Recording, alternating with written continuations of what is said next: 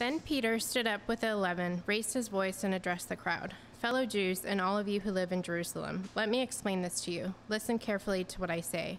These people are not drunk, as you suppose. It's only 9 a.m. No, this is what was spoken by the prophet Joel. In the last days, God says, I will pour out my spirit on all people. Your sons and daughters will prophesy. Your young men will see visions. Your old men will dream dreams. Even on my servants, both men and women, I will pour out my spirit in those days, and they will prophesy. I will show wonders in the heavens above and signs on the earth below, blood and fire and billows of smoke. The sun will be turned to darkness and the moon to blood before the coming of the great and glorious day of the Lord. And everyone who calls on the name of the Lord will be saved. Fellow Israelites, listen to this. Jesus of Nazareth was a man accredited by God to you by miracles, wonders, and signs, which God did among you through him, as you yourselves know. This man was handed over to you by God's deliberate plan and foreknowledge, and you, with the help of wicked men, put him to death by nailing him to the cross. But God raised him from the dead, freeing him from the agony of death, because it was impossible for death to keep its hold on him.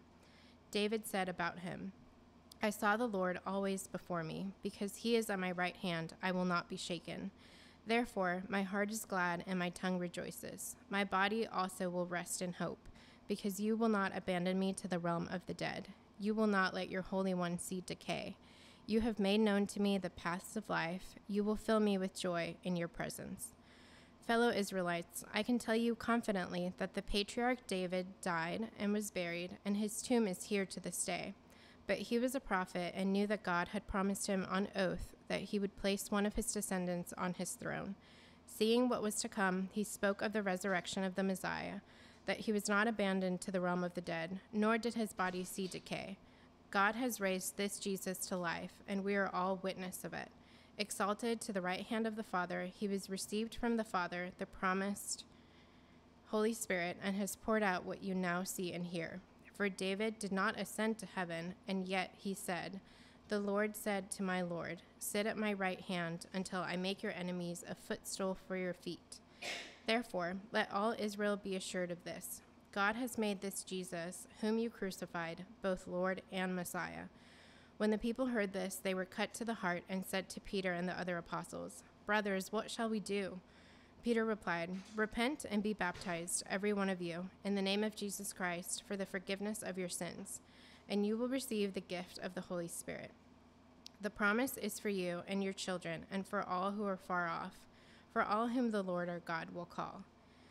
With many other words he warned them, and he pleaded with them, Save yourselves from this corrupt generation. Those who accepted this message were baptized, and about 3,000 were added to their number that day. This is the word of the Lord.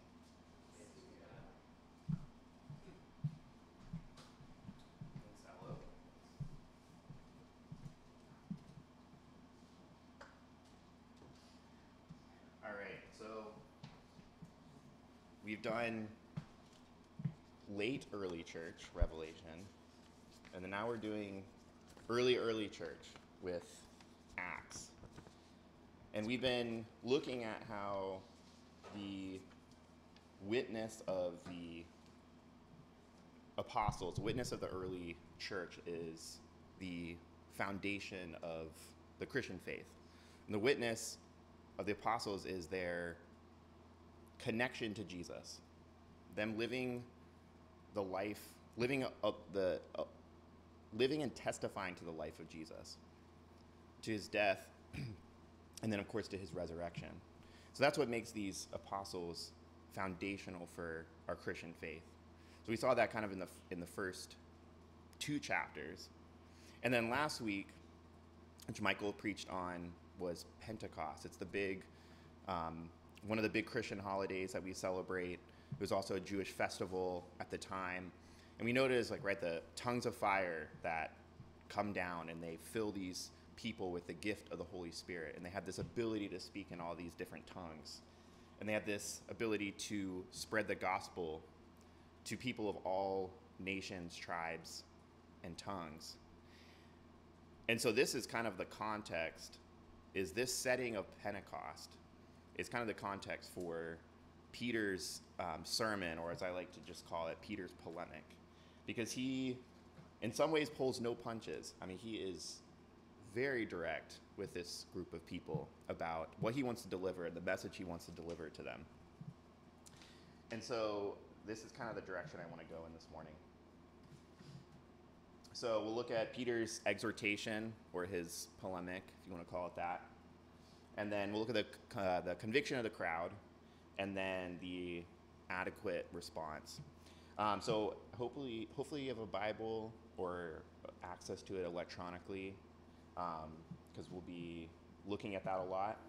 I don't have a lot of them on the slides, so hopefully you have it with you, and if not, share with a friend next to you. Okay, so first point. So Peter's exhortation. So this is really like a response. It's a response to the previous verse in verse 12, which is the crowd that is, so you had two types of people, right? In the previous verse, verse 12, you had two different types of people. There's one that was amazed at, and this is not in our text, but if you see verse 12 on your own, there was one group of people that was amazed at the works of the Spirit that was being done through these believers, the ones that were getting the Holy Spirit. And then you had other ones that were mocking them, that were saying, oh, these people are probably drunk because they're probably all acting crazy. They're all saying a bunch of weird things. And so this is what Peter is responding to. So he's responding to these skeptics. He's responding to these people that are doubting whether the Holy Spirit is really actually working through these people. So that's the first thing to kind of note here. And then the second thing I think to note is to look at how Peter says, listen to me. So he says this a few times, but he kind of begins by saying, hey, listen to me, verse 14. And as I said earlier, one thing that the writer of Acts, which is Luke, really, really wants to make clear is the authority of the apostles. That these are men that were chosen by Jesus himself to be leaders of the church. And as scripture says, that built on the foundation of the apostles and the prophets. So these are men of authority, and these are men that can speak with authority. They can speak with the same type of authority as the scriptures, which at the time, the scriptures would have been the Old Testament. And it's because these men were specifically witnesses to Jesus' life, death, and resurrection. As we saw last week, Matthias was chosen because his qualification was he had to be chosen, right? Because he was a witness to the resurrection. So these are people that they're not just willy-nilly, like credentials. These are people that actually witnessed a real event that took place, a historical event that took place. And because of that, they can be trustworthy. They can be trustworthy to be foundations of this faith. And so that's what gives Peter this credential here. And so he responds first by saying, and Elo, I really appreciate how you read this, because he kind of has a sarcasm. Peter has a sarcasm. These people aren't drunk because it's only the third hour of the day. In other words, it's morning. It's essentially this time. So these people can't be drunk. They're not drunk because this isn't the time when people really get drunk. It's not nighttime. They're not going out, or it's not 5 o'clock, or whenever the bar is opened in Jerusalem. And so he quickly responds with this kind of like witty sarcasm that it can't be that. But then he kind of just plows right into a very serious explanation, and he points first to the prophet Joel. That's where he takes that first quote from. And so he's saying this isn't drunkenness or supposed drunkenness. This isn't just a bunch of people just like blabbing on about whatever they want. This is people that are fulfilling an Old Testament prophecy from long ago because they're filled with the Holy Spirit. And so in other words, this is not a farce. So Peter points to the Old Testament. So he points to an authority in the Old Testament to say that, hey, this event that's happening now is because it was prophesied long ago. This is a real work of the Spirit. This is a real work of God. But then he doesn't just end there, but he continues on his polemic. Again, he exhorts them saying, hey, listen to me, if you see that. This man, Jesus of Nazareth, was crucified at the hands of man. And if you notice, he says that twice, verses 23 and verses 26. And of course, by our gospel accounts, Luke, John, Matthew, and Mark, they all talk about Jesus being handed over to the Roman authorities, right? So we know that the Jewish high priests were the ones that handed over, right? So in a way, they were directly, indirectly responsible for the death of Jesus. But he was handed over to these Roman authorities who actually enacted it. These are these lawless men that Peter's talking about. But this person, though, Jesus of Nazareth, he is not just Jesus of Nazareth. He's not just another man. You see, I think today, 2,000 years post-Jesus, I think it's pretty universally accepted that when we think of Jesus, we at least associate with him with the Christian belief, which is him as God. And whether people believe that or not is another story. But people today generally make that association. Oh, Jesus. We don't think of Jesus of Nazareth, right? We don't say oh, Jesus of Nazareth, he's our God or our Lord. We just say Jesus Christ or Jesus. Because we, 2,000 years later, have gone through history and theology and doctrines and biblical studies and universally pretty much accepted that Jesus is God. But for the time, at this time, that was not the case. They did not see Jesus, this person, Jesus of Nazareth, necessarily as the Christ, nor did they see him as God. They didn't see him as a Christ, Messiah, or God, Lord. But he was just a historical figure. He was this guy, a carpenter, son of a carpenter from Nazareth. Nothing super special about him, but he made all these wild claims, and he was eventually crucified at the hands of the Romans. So this is kind of the view that they had of him, and especially for these early Jews who did not accept him as the Messiah. They didn't accept him as the Christ. And yet Peter is saying that this guy that you crucified, this person that you witnessed, this person that lived among you, this person is actually Lord. And you see this in the quote from Joel. This goes from Joel 2:32. Everyone who calls upon the name of the Lord shall be saved. And that Lord is Yahweh. So he's putting Jesus in the status of Yahweh, which for Jewish belief, biblical belief, there is only one God. There is only one name that is above every name. And so putting Jesus in that position of divine authority is the first thing that he does. And then he says that he relates him also to Christ, Psalm 110, which he also quotes from. The Lord said to my Lord, sit at my right hand till I make your enemies your footstool.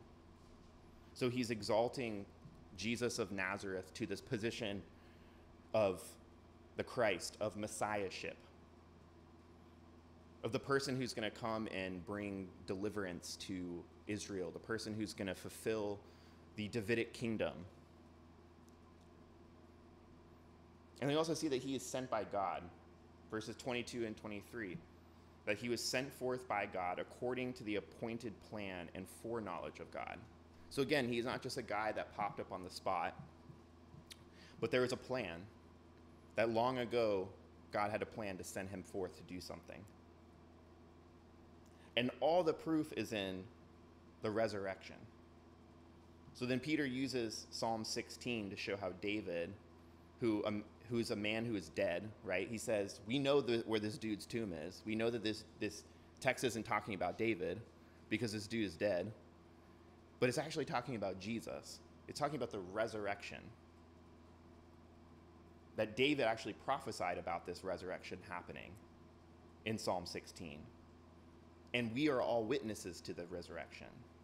And so here's another proof text of how Jesus is the Christ, how Jesus is Lord, how the Old Testament prophecies spoke of this occurrence, of this thing happening.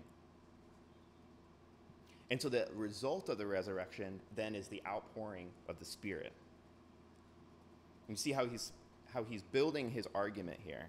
And so in summary kind of this point, in summary of his initial exhortation, is that the outpouring of the Holy Spirit is the fulfillment of prophecy, so the fulfillment of the prophecy from Joel. And that was made possible by the death and resurrection of Jesus. So Jesus was crucified because of mankind, one, because of man's sinfulness, but yet at the same time, it was part of God's plan to conquer death. And because Jesus was resurrected, he was literally unable to be held by death, it says. He is God because his immortality. And because he is alive, because he couldn't be held by death, his Spirit then is poured out. You see that. So because he couldn't be taken down by death, his Spirit then is alive, and his Spirit is able to be poured into his people, into all who call upon his name.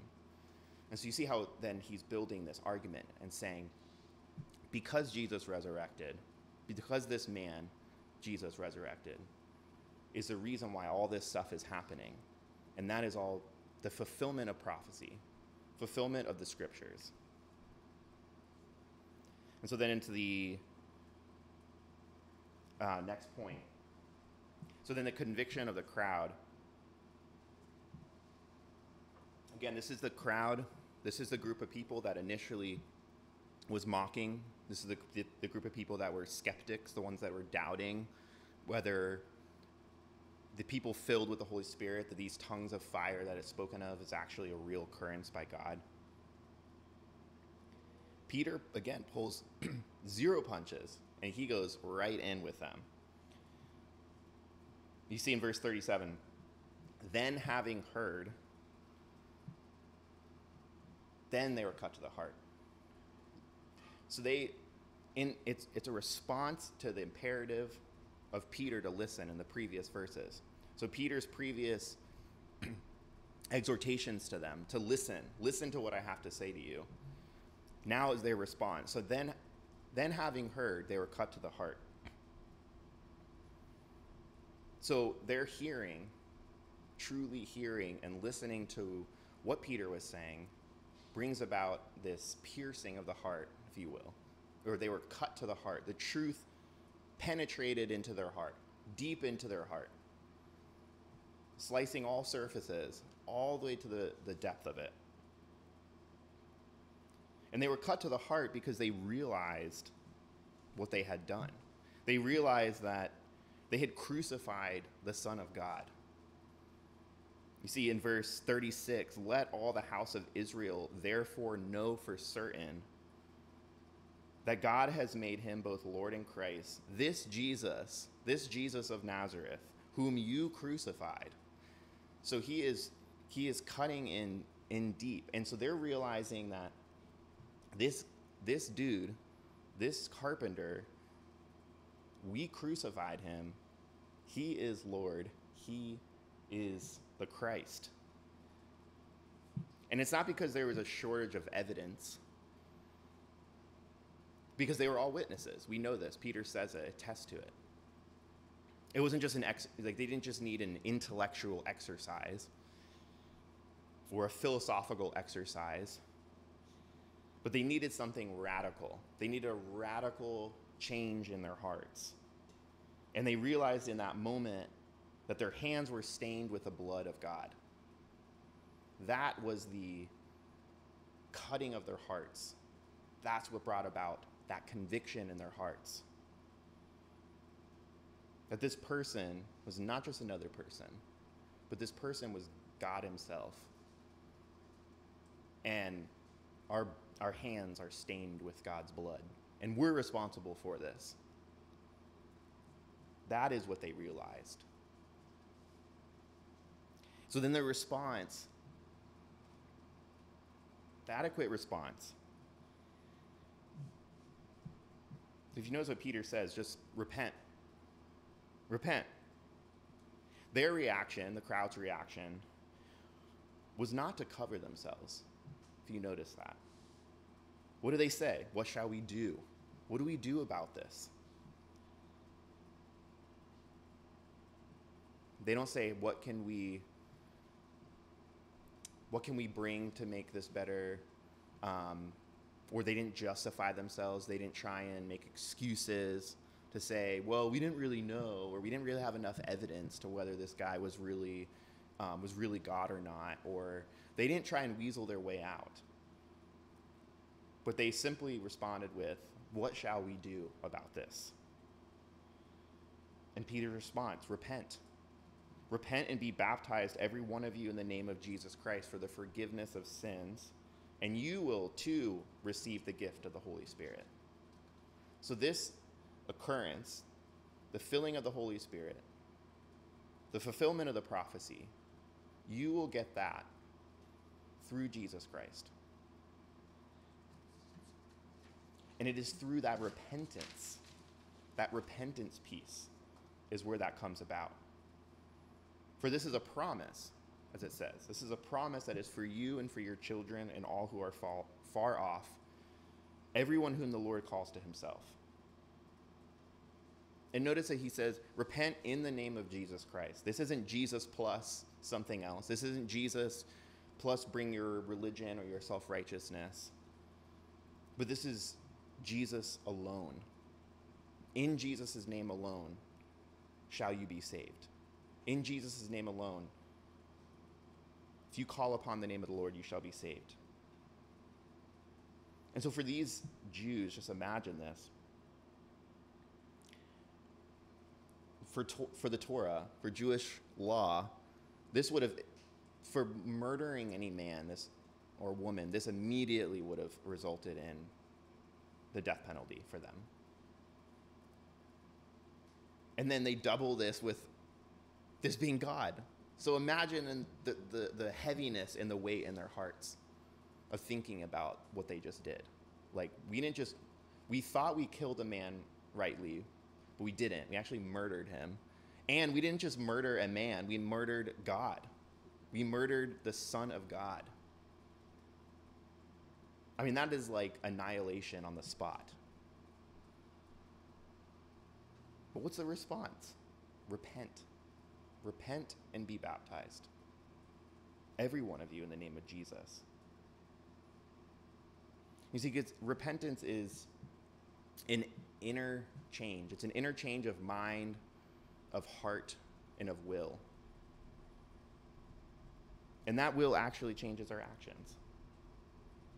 This is what they needed. And this is all that God actually asks. This is all that God actually requires of us, is repentance. Nothing else to bring to the table, but just repentance. And that was made possible because of Christ's death. Because Christ gave himself up to take away their sins. They no longer need to bring anything to the table or to sacrifice something or to do something in order to make things right. Repent. And so I think the question for us is, how do we regain a heart of repentance? Because it's not that we need to be resaved.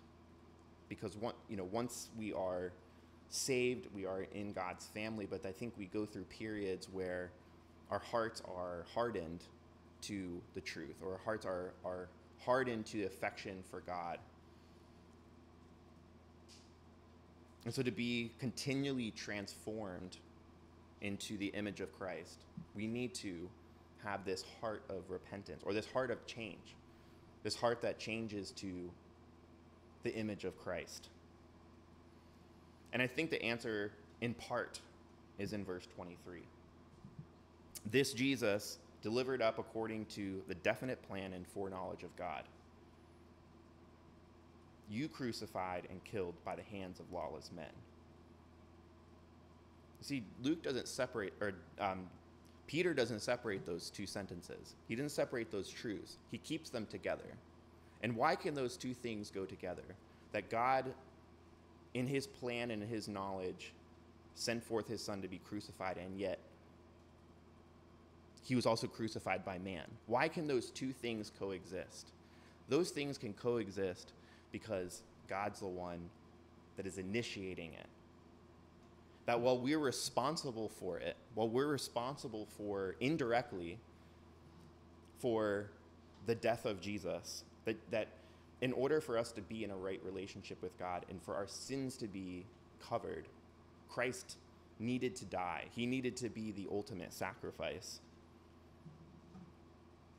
That God was willing to do that. That he, in his love and mercy and grace for us, wanted to do that. That was all part of his plan. And that is why we can simply respond with repentance, because Christ already did all that work for us.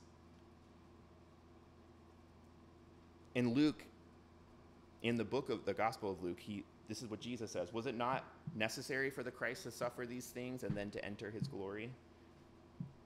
And in Hebrews 2:20, for it was fitting that he, for whom and by whom all things exist, and bringing many sons to glory, that is us, should make the founder of their salvation perfect through suffering. Christ's suffering makes our salvation possible and perfect and complete. And when we are realizing this gospel truth, that while just like these very, very early believers, that the offense that they had, the murdering of God, was completely paid for with repentance because of what Christ did, because of what Christ did on the cross in covering their sin. And so for us, it is the same. It is the same.